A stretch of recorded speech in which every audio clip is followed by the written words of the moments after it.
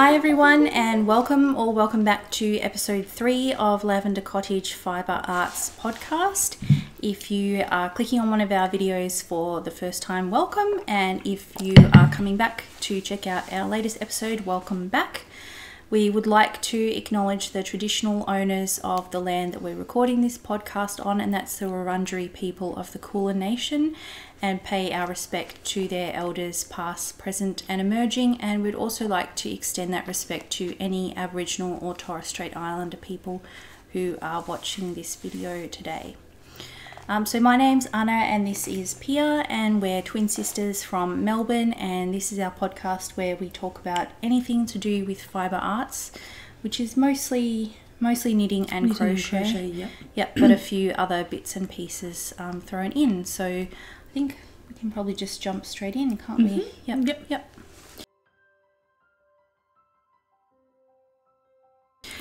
So the first section of our podcast is called Hot Off the Hook, or Hot Off the Needles, but for today I only have one finished object, and it's actually hot off the hoop because it is an embroidery project, so hopefully that focuses there. So this is the Claude Monet Japanese bridge embroidery that I showed in one of our previous episodes that I was working on. Sorry, that was just one of the dogs kind of sneezed. If you heard a noise then. Bless you, Sandy. So this is just the finished version of that one that I showed in the previous episode. So I've been working on this quite a bit in the past couple of weeks because we're in the southern hemisphere. In Australia it's summer, and it's actually, we've had some days where it's actually been really hot. So on some of those really hot days where it's not so pleasant to have a big blanket or whatever over your lap that you're working on for knitting or crochet or something like that, working on something like one of these small hoops is a good thing to do, especially on something like yesterday was, I think it got up to about 38, which I think in Fahrenheit is around about 100 degrees, so it's like very hot. So yeah, one of those days where you kind of just want to sit on the couch underneath the air conditioning and not do much else. So that's a good thing to work on those. So yeah, I was really happy with how it turned out, and I think this style of pattern, like, I would highly recommend to anyone who hasn't done embroidery before, or maybe if you've only done like a little bit, as a kid or something like that, because it's basically all just, I think, is it long stitch or satin stitch, like just a simple stitch, and the complexity of how the pattern turns out is all to do with how you layer the different colored threads. And in the PDF tutorial, which I'll link in the description below to the Etsy store, was from a seller called Blooming Day Things. So she gives you like a chart of all the different colors to use. I use the DMC threads, but she has the numbers for a few different other brands of threads as well, depending on what brand of thread you have access to where you live. So she tells you like which colors, because they're all like coded with numbers, to use for each section, and like, say start with dark green, whatever number to do the kind of background bit, and then add in some like lighter stitches in this color, etc. So it's very easy to follow, and I think, yeah, you can get like quite a impressive result without having to learn a lot of complicated stitches. So yeah, I was really happy with how that turned out. Yeah, I think it's quite nice, and I think that this the style of painting, the impressionism painting, I think lends itself quite well to sort of having an embroidery interpretation, I guess is how I would phrase that. Yeah, because I guess that style of painting, like, you can kind of see each brush and it's stroke. Like many brush strokes. With the embroidery version, I guess each stitch kind of is the equivalent of like a brush stroke. Yeah, it's turned out quite well, and that's the first sort of major embroidery project you've ever done, isn't it? Yeah, so I guess, I think that's excellent. Yeah, so now that it's done, I mean, I just have to like fold in the back. I think in the tutorial she recommends to use just like a hot glue gun to kind of fold in the back, because obviously like the back looks kind of ugly. But I will, I think I'll just display it like kind of as it is, like on the hoop, just sort of like as a hanging a wall. That's nice. With some wall art. Got to find a spot for it, but yeah. Cool. So I just have 2 FOs to talk about. One is I'm actually wearing it. So in the last episode, I think I showed that I was working on this top. It's called the Eden crop top, and the pattern designer is Carrie Chambers. It's a crochet pattern. And yeah, I finished this. I actually did finish it on New Year's Eve. I was trying to squeeze one more project out for the year. So yes, I finished it on New Year's Eve. The yarn that I used is just a DK weight 100% cotton that I got from Spotlight called Abbey Road Freedom Cotton, and the colorway that I used is called Freckles. I think that Spotlight it's like a rebrand, I guess, of Premier Yarn's Hipster Cotton, because it is actually the same.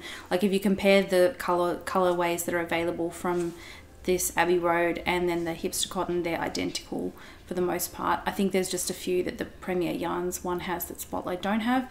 So if you weren't in Australia, this yarn is still available outside of Australia, just under a different name. But so yeah, it was a pretty easy project to do. I did have to make a couple of modifications, so I'll just quickly mention what they were.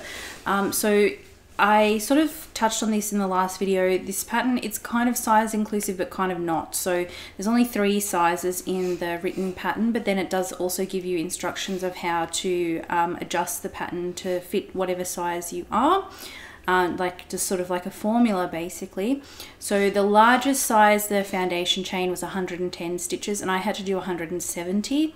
I'm about an Australian size 14, so I imagine that the 110 stitch foundation chain would maybe be for someone who's about a size 10. So in that way, that's about a size 6 in US size. I think so. Yeah, I think US sizes are usually 2 down. You subtract kind of 4 to get the same. Yeah, from Australian sizes. So that's really not size inclusive.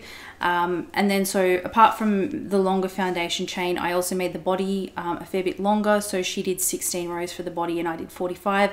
So it's still like a short top, but it's not a crop top. So it comes down to basically my natural waistline, more or less, that if I'm wearing high-waisted pants, it kind of comes up to there. And then so the other modification I had to do, I kind of didn't really think about this, but then when I started doing the bust, I realized that I was going to have to do something. So to do the bust, you essentially just create 4 triangles, and obviously each triangle, the width of the base of the triangle is a quarter of the top, a quarter of the circumference. And so I guess because I had a bigger circumference, because I had a longer foundation chain, obviously the triangles that I was starting with was with a much wider base. And so with the way that she writes the pattern, on one row you decrease on either side, just one sort of one decrease on either side, and then on the way back you just do all single crochet, no decreases. So a decrease row, no decrease, decrease, no decrease, etc. And I realized that because I had a much wider base triangle, if I just decreased at the same rate that she did, they were going to end sort of up here rather than kind of about here. So I just decided to see, I kind of was like, I'll just try something, hopefully it works. If it doesn't, I might have to try a few different I guess like rates of decreasing, but so what I did was just do a decrease every single row instead of every second row, and for me that worked out, but I'm not too sure if how that would work for other people. So I guess in some ways I was actually watching a podcast this morning about like size inclusivity in it was about knitting, but I guess it also applies to crochet as well, that sometimes even if a pattern, it's not just as simple as scaling everything by the same amount, because obviously people have different bust sizes and it's not like people, if you are a larger person, it's not like everything is larger in exactly the same proportions. It's not as if a sphere that's just expanding or something like that. So you might have to make the garment wider, but if you're if you're taller, for example. And I guess if your waist circumference or whatever is 2 times whatever their standard size is or whatever, but your neck is not going to be 2 times. Yeah, exactly. For I think a neckline. Often when people say that they release patterns for larger sizes, you'll see that when people actually do knit those patterns, they look terrible. And like you say, I think one of the main things you see is really gaping necklines and things like that. So yeah, I guess like, and sort of this podcast I was watching is from the Corner of Craft. She was sort of making I guess like a call to action to people to really only purchase patterns from people who truly are making size inclusive patterns. So I guess, yeah, I must admit I hadn't really thought too much about it. And I think, yeah, it will be something that is definitely on my mind going forward. So yeah, that was my first finished object, and then my second finished object is actually a sewing project, but I guess it's still related to knitting and crochet because it's a project bag. So I am sewing is still a fibre. Yeah, I art, guess isn't it's it? yeah, I guess so. It's using cloth. Yeah, I guess it's still fibre arts. So it's just like a very simple, like a bucket bag with a drawstring. The pattern is from a shop on Etsy from, I think she's from South Korea, called Pattern Sewing Shop, which will obviously, we put links to everything that we talk about in the description box. So if you didn't catch the name of something, that's where you can find it. And I just use this cute little fabric with these little wombats. What is it on top of the wombat? It's like a rabbit or something. Well, yeah, I thought that was a bit weird. I like to think for myself that it's a bilby, but I think on the, now that I think when I looked at the receipt, it did say with rabbit, which if you're from Australia, you would find that super bizarre because rabbits are actually like introduced species that like damages the ecosystem. So I don't think they're like considered a pest. They're not really a friend to the wombat. No. And then for the lining, I used the same one as what I did for the handles. This fabric I also got from Spotlight, but probably like 5 or 6 years ago, so I would have no idea what it's from. I kind of wanted to do that contrast fabric for the drawstrings as well, but I just didn't have enough. And it's just got one internal pocket as well. So yeah, I'm pretty pleased with how it's turned out. It's probably a bit big to use for socks, and it's kind of a bit small for a sweater, but it's a good size for like a sort of like an intermediate sized project. So yeah, I was pretty happy with how it turned out, and I've done that contrasting fabric on the bottom as well, just I don't know, for a bit of interest. The colours like complements, like that it's got kind of like the yellow. Yeah, and well, greens. I felt that, and they kind of look like the same shape as these the little leaves. Like you probably can't see from here, but I'll put a close up photo, maybe on the side just to see. So yeah, I was pretty happy with how it turned out.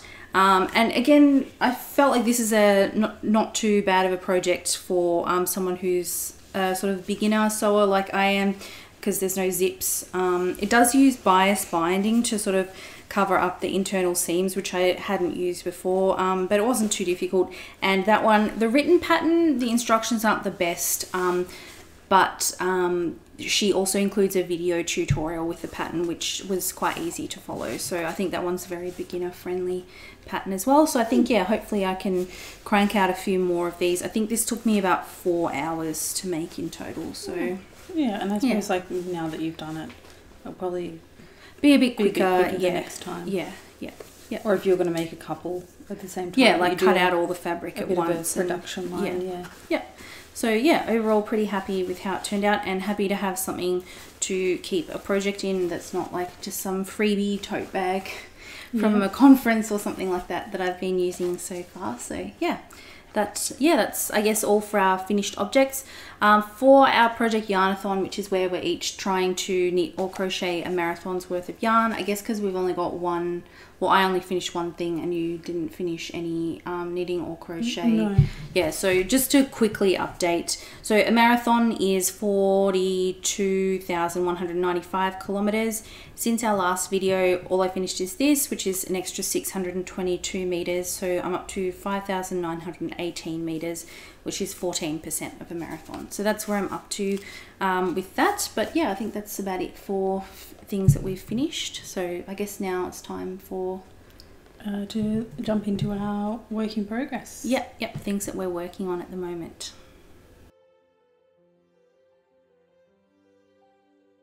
Alright, so now it's time to have a look at some things that we've been working on at the moment. So this segment is called Whip It Good, for whip or work in progress.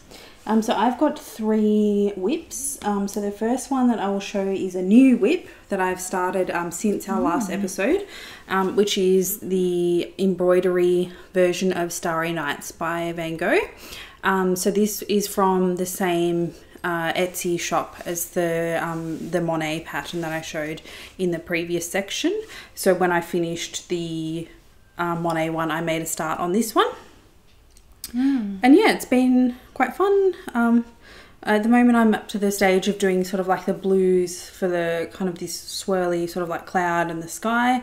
And again, I think it's, I guess, similar sort of that impressionist style of painting that I think lends itself quite well to being represented in an embroidery format. So yeah, I'm really enjoying this, and we've had some fairly hot days recently. So there's been a couple of days where it's been nice to work on some embroidery instead like of a smaller. Yeah, working on like a smaller project rather than having a big heavy blanket kind of draped across your lap while you're working on some of those really hot days. So I really like this part here. Like I feel like just like the way the stitches go, like it just gives it like a really nice sense of movement, I guess. Like because sort of the direction of the stitches has a bit more like it comes to life quite well. Yeah, follows like the direction of the cloud. Yeah, and like even like the halo around the moon and stuff like that. It looks, I think this is really nice, and I guess like it's a instantly recognizable.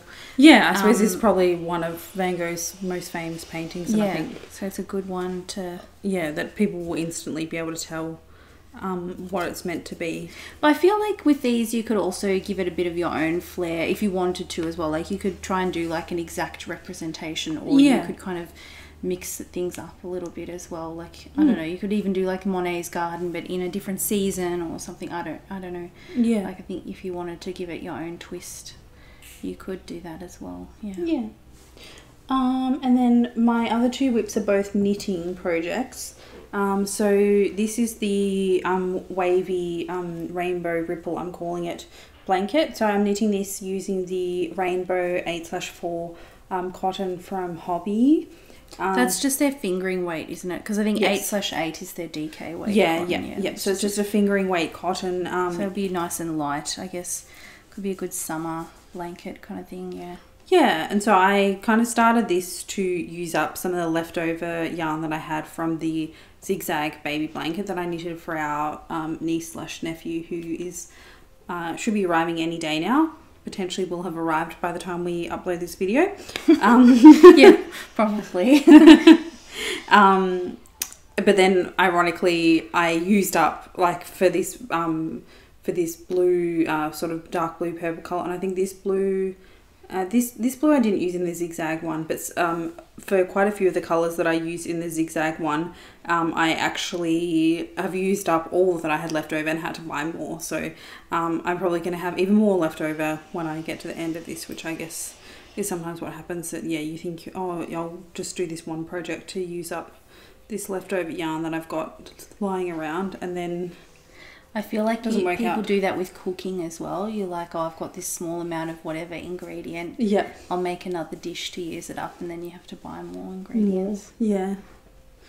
It's nice though. It's very fun, like just very... Yeah, I like the sort of like bright kind of colours. Joyful. And like the ripple, I think, just gives it that little bit of extra something. Yeah. Rather than just plain stripes, yeah. And so I'm planning to go up to 3 repeats of the rainbow. So I think I'm actually about halfway, I think. Because I've got about another half of this rainbow and then another full one. So I'm about halfway. Nice. Halfway through that one. And then my other knitting whip is the Happy Valley Baby Afghan, which is from Lion brand yarn. It's just a free pattern on their website using their ice cream yarn, which is this acrylic baby yarn that comes in a bunch of different colors. I just picked out this ones that are sort of pastel and white, and so yeah, it's like a mitre square construction, so you knit each square separately, and I'm just over 2/3 of the way through, so I've got another 4 rows to go, and then I think that will be kind of finished. And then 4.5 days or something, 4 days of sewing in it. Or are you just going to put a backing on this? I haven't fully decided yet if I want to put like a fleece backing on or something that I don't have to sew in all the ends. No judgment. You just... And I guess the other thing that I haven't really decided yet is like in the pattern, they have like the bottom edge is sort of like the zigzag edge, but along the side you need a triangle to fill in the sides. So I guess then it just kind of gives it a bit of a direction that you can tell, like, this is the side and this is the top and bottom. Oh, okay. So I haven't fully decided what I'm going to do. I think the main thing I wasn't sure of is whether I would actually have enough yarn to do the triangle. So that's why I decided to leave them till the end in case I was running short of yarn. That's a good idea. That I didn't want to like be one square short or whatever to actually finish the blanket. Yeah. But so I finished the purple colour now because I've done 3 rows of purple and I've still got about 25 grams of yarn left over. So I've got plenty left over, so I think I will be able to do the triangle. So I might do that, just if it makes it a bit more neater kind of looking. And then maybe that would make it easier if you do want to put a backing on yeah, to have like a straight edge to sew down. Yeah. To sew down the sides of it. But yeah, I think I guess, I don't know if it's going to look strange that it's going to be sort of like wider than it is tall, but I guess you could also just have it. Yeah, I don't see why you in that kind of orientation. But I think just because of the way this pattern works, like it wouldn't work to do 4 repeats of the colours, because then I would be finishing on this square instead of finishing on, like, it would be finishing on this row, because this is like the even numbered. Oh, yep. So I need to finish on an odd number of repetitions. Yeah, so that it's, because like this is number 1. Yeah. Yeah, I get you. Yeah. Yeah, so then I would have to do, instead of doing 3 repeats of the colourway, I would have to do 5, which would be... Yeah, you'll run out of yarn. I'll run out of yarn, but I think also it will just be far too big. Like, it would end up being more than double this length. Because I've done what? Would it be double? I don't know. But anyways, I think when I kind of worked it out, I drew it up on like this graph paper. And yeah, I think if I went out to 5, I would run out of yarn and I'd have to buy more. But also it would just be like insanely big and not really...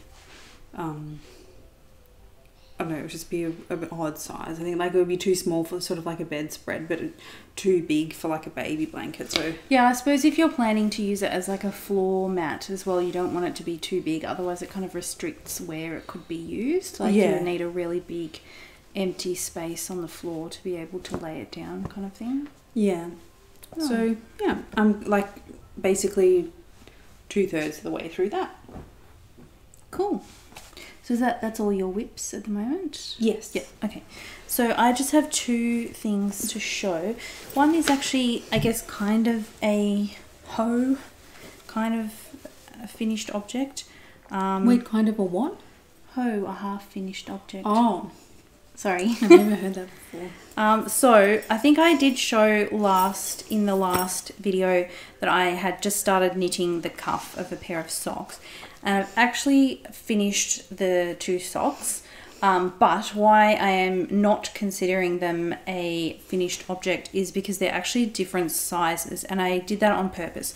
So based on like the circumference of the ball of my foot, I was closer to the 56 stitch cast on than the 64 stitch cast on. And this is, sorry, I should have said that from the start, this is the vanilla sock pattern from Crazy Sock Lady. And so I just felt like because this is my first time knitting socks, I wanted to choose a cast on that I would have an even number of stitches on each DPN. I felt like if I had an odd number, it would just get a bit confusing, because I know you can do like a 60 stitch cast on as well, but that would leave me with 15 stitches on each DPN. So I kind of wanted to try either 56 or 64. My measurements was leaning me more towards the 56, which is the one I did first, and I just felt it's a bit tight. My plan was to knit one in the 56, one in the 64, wear them just like around the house, but in some shoes as well, for a day or so, and then choose which size I think fits me better and more comfortably, and then rip out the other sock and redo it. So yeah, which I haven't actually done that yet. I think the 64 is going to be too big, because I think with the 64 I basically have no negative ease at all. So, and then if the sock stretches out a little bit, which it will, as I wear it, it's just going to slip down and not want to stay up. So I'm not sure, like if maybe with the little bit of stretch, then the 56 will have a good amount of negative ease that it keeps it on nice and comfortable, or if I really should just be looking at a pattern that has a 60 stitch cast on as well. I'm not too sure, but I think what a lot of people say is like your first couple of socks, you know, it might take you a little while before you get something that, you know, fits you really well and you're really comfortable with. But I really did enjoy knitting these. Actually, I finished them just a little bit before Christmas, but I'm not considering them a finished object because it's really not functional yet. They have two different odd size pair, yeah. Yeah. And the yarn is just from an Etsy shop called Ruffles Crochet Crafts, and it was just from, I bought like a mystery bag that she had, and in the mystery bag one of the things you got was just like a full skein of sock yarn. So I don't know the name, I don't think it has the colorway, I don't think it has a name, but that's where I got it from. And yeah, the pattern is Crazy Sock Lady vanilla sock. The other thing that I was thinking, but I don't know, I just don't have it in me to knit the same thing like over and over and over again, is I could also try the 64 stitch cast on but with a smaller needle. So I think I used a 2.5, yeah, so this is a US 1.5, so I guess I could also try a 2.25 millimeter and see if that gets me a better fit. But yeah, if anyone has any suggestions or you know, has any other sort of experience about when they were first starting to knit socks, like how long it took them to get a really comfortable fit, and you know, what did you try, what worked and what didn't work, I would be more than happy to hear any like, yeah, experience or tips that anyone has. But yeah, so that's kind of like, I guess it's kind of on the back burner until there's a day that's cool enough for me to walk around in woolen socks. But yeah, I wasn't game, definitely not yesterday, for example, when it was like 38 degrees. Isn't that what you said, 38 degrees or something? Yeah. All right, so then my other whip is a new one. I started this sometime in the first week of January. I think I showed the yarn in my Dreamweaving section of our previous podcast, but I didn't show the actual, yeah, I guess, well, the project didn't exist, so that's why I didn't show it. So at the moment it doesn't look like too much, but this is going to be just like a t-shirt. It's called the So Summer Shirt from Jessie Made Designs. And it's just a fairly simple, it's knit from the bottom up. So far I've just split for the front and back, I think yesterday or the day before. And I finished doing the increases on the front, so now I've just got to knit for another, I think, I can't remember if it's like 8 centimeters or something like that, another couple of inches, and then start neckline shaping, and then I'll move on to the back. And I opted for, there's 3 different options for the hem. You can just do like a rolled hem, a ribbed hem, or a folded hem, and I opted for the folded hem.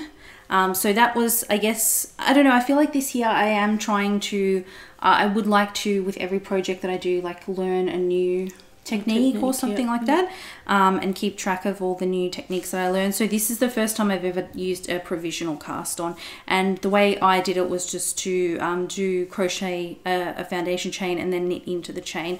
I watched a few videos on different methods for provisional cast on, and that was the one that to me seemed to be the easiest to kind of follow what to do. So that's what I did, and I think it turned out pretty well with the folded hem. And the yarn that I'm using for this is it's like a very light pink base with all different coloured sort of rainbow multicolored speckles, and it's from an Australian yarn dyer called Skip Rope Yarn Co, and the colourway is called Heart Eyes, and the base is called their So Twisted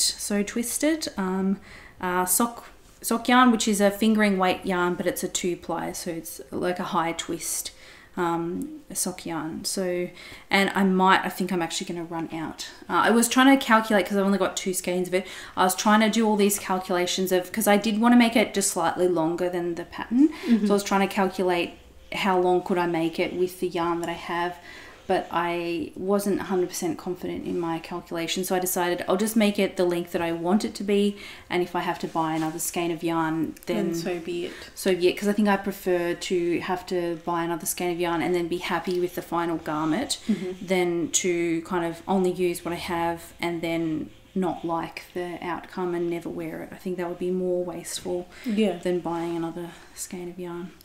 So yeah, that's my other whip. I've also got a whole bunch of other things on the back burner, but I haven't really made much progress on them. So yeah, thought I will probably update on those ones in a future video. So yeah, I guess that's basically it for our whips then, isn't it?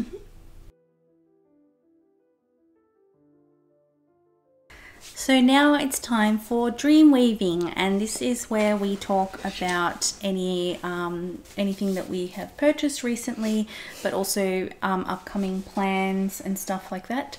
But I guess we kind of thought that being the first episode of the year, we would just for this particular episode focus our Dreamweaving section on goals, like just sort of overarching goals for the year and what we would like to kind of get.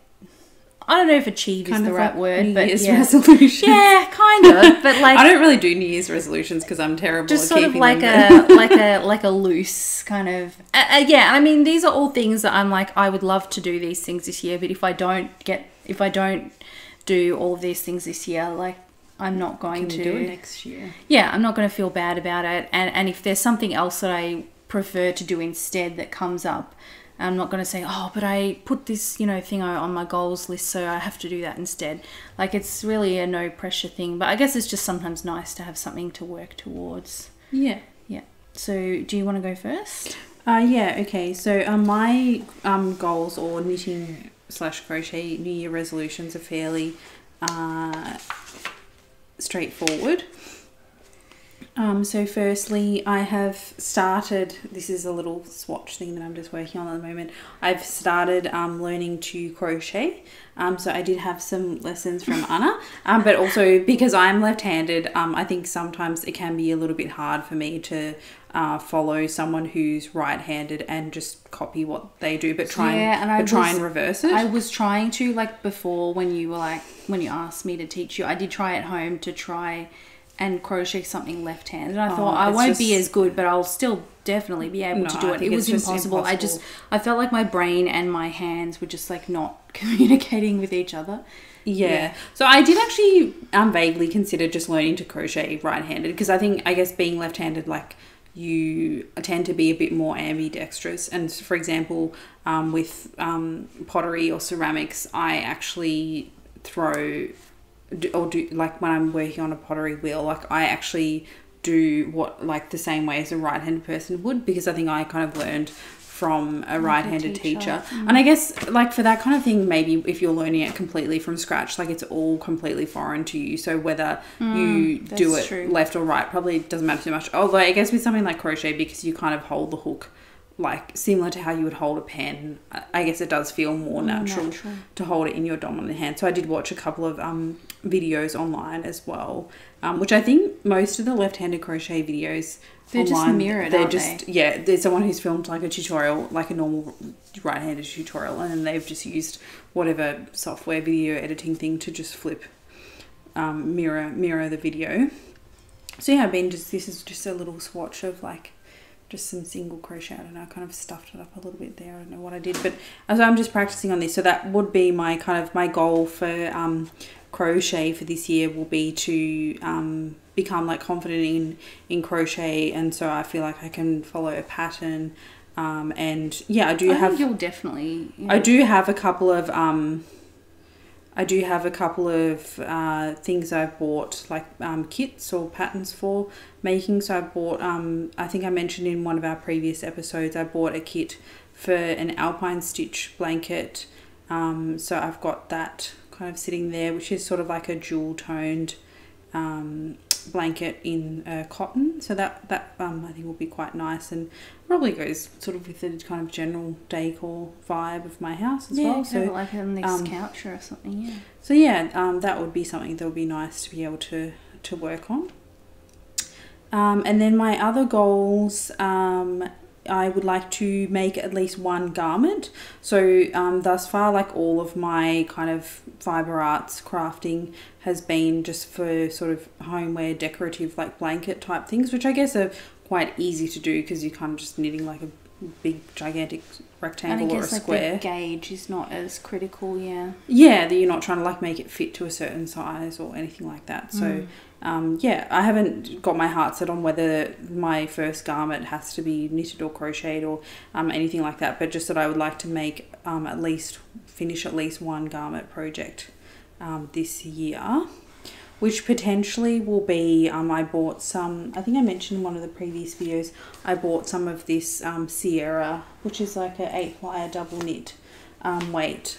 I've got 2 different colorways that I think would be quite nice for sort of like a jumper or sweater type project for winter. So maybe using one of these. So yeah, if you have any ideas for like a kind of beginner level sweater, jumper, cardigan type thing using DK weight yarn, feel free to let me know.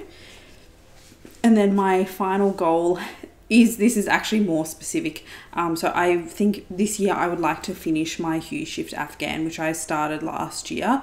I always knew when I started that it was going to be sort of like a long-term project. But I think, yeah, hopefully would be something that is achievable to finish within, if I don't finish it within exactly 1 year, but not going over more than 3 years, because I feel like if it gets to that stage, it's probably just never going to get finished. So yeah, that would be something that I'd like to do. And I guess it'll be, you're pretty close to finishing those 2 blankets. So once you've finished those 2, yeah, like that will be kind of like the next. I have done I think 15 squares out of 100 for the hue shift Afghan. Yeah. And then obviously there's all the border to do as well.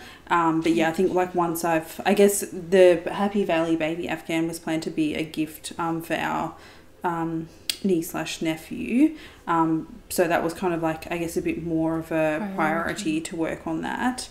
But yeah, so once that's finished, I'll have a bit more knitting time to dedicate towards the hue shift Afghan. I think also the Happy Valley baby Afghan, I mean, probably everyone has kind of projects like this that they just get a bit addicted to working on, because it's kind of quite satisfying, because the mitre squares on the Happy Valley one are quite a bit smaller, so they knit up quite quickly within sort of like half an hour. So if you don't have a lot of time and you can just go, I'll just knit 1 square kind of thing.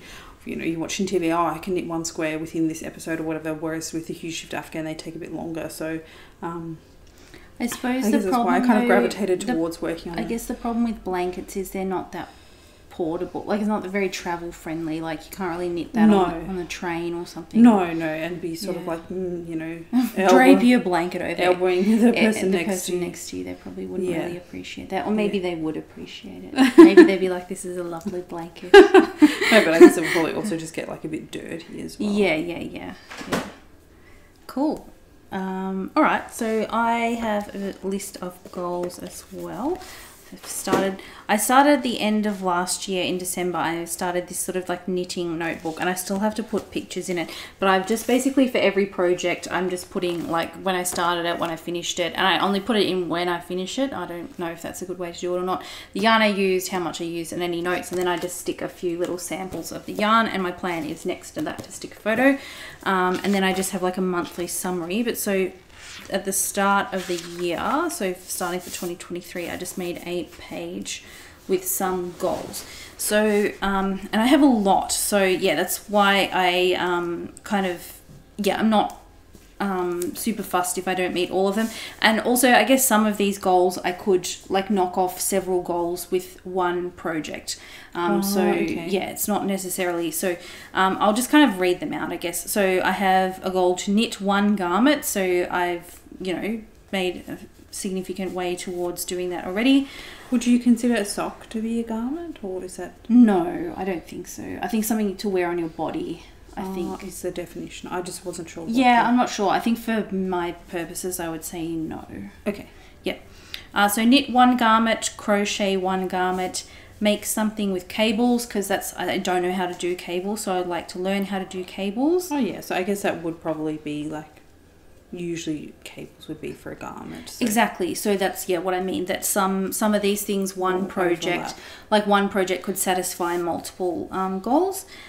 Make some stripy socks with an afterthought heel. I just thought with this sock knitting, because I obviously just did the heel flap and gusset that's in the vanilla sock pattern, I would also like to try a few different heel styles just to see if there's one that fits me more comfortably than that. I would like to learn how to do Tunisian crochet. I've seen videos of that. It looks quite cool. Yeah, so I think Toni Lipsy, who's TL Yarn Craft, she has a lot of really good videos about Tunisian crochet, and she's got a couple of nice patterns to try. So that is another one. And then the next 3 goals are related to specific designers that I would like to make one thing from each of these designers. So I would like to knit one pattern from Andrea Mowry of Drea Renee Knits. I would like to knit something from Stephen West. These goals are like really lofty, by the way. Is this Andrea lady, is she the one who made that night shift Yes. pattern? Oh yeah, I think I have that on my Ravelry favourites as well. Yeah, I've got heaps of her patterns in my Ravelry favourites. And then I'd also like to crochet a Janie Crow pattern. She is the designer who made the Persian Tiles blanket. I think Magic Lanterns is hers as well. She's got really, really beautiful. And actually that was one of the first sort of crochet accounts that I followed when I made my Instagram account. And I sort of forgot about it, and I saw one of them in my feed the other day, and I was like, oh, I remember like when I first started learning to crochet, these were some of the first things that I saw and thought, wow, I would really love to be able to make something like that one day. Yeah. So yeah, I'd like to make something of hers. And then I would like to make at least 2 project bags, so I'm halfway to that goal already. And then my last goal is that I would like... Make another one tonight. I can make another one tonight. Maybe. And tick off your goal. Maybe not. I mean, it's already, what is it? What's today? The 14th? No, 15th of Jan. So, yeah, 15th of Jan. So it's not like a resolution that you can tick off on the first day of the year. No. And then my final goal is to use at least 20 kilometres of yarn through either knitting or crochet. So those are all of my goals. I don't have any, specific...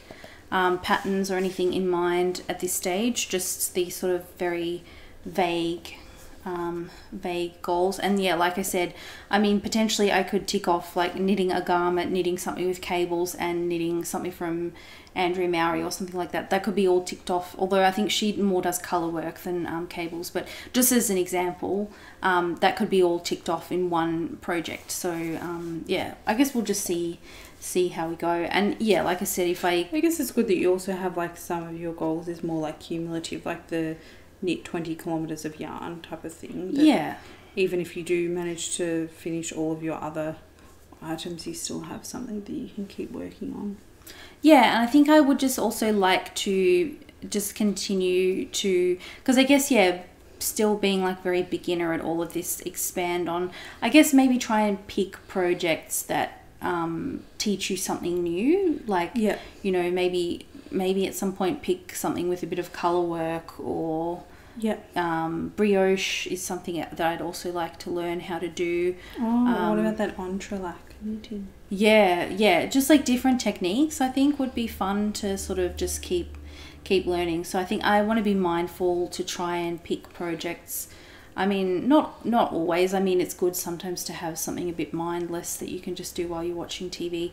But I also would like to, try and pick some projects that kind of, encourage me to learn a new technique or something like that. I guess the mitre square for me is like a bit of a safe thing that I know how to do it. So yeah. But I need to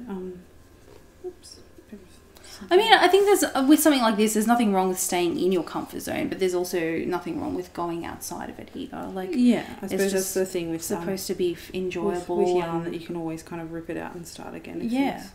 If things kind of go south. Yeah, but it's supposed to be for fun. So if in that moment something fun for you is just doing something that you're comfortable with and is very easy, I don't think there's anything wrong with that. Yeah. But if you, in that moment, something fun for you is doing something that's really challenging, then that's fine as well. Yeah.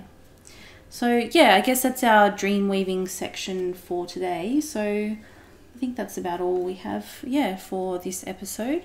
So yeah, thank you so much for watching. If you've got any suggestions for us about any of the things that we talked about, feel free to leave it in the comments below. We'll try and put links to everything that we've mentioned sort of specifically by name and things like that in the description box. So if you wanted to check out any of the patterns or anything like that that we talked about, you can find that in the description box.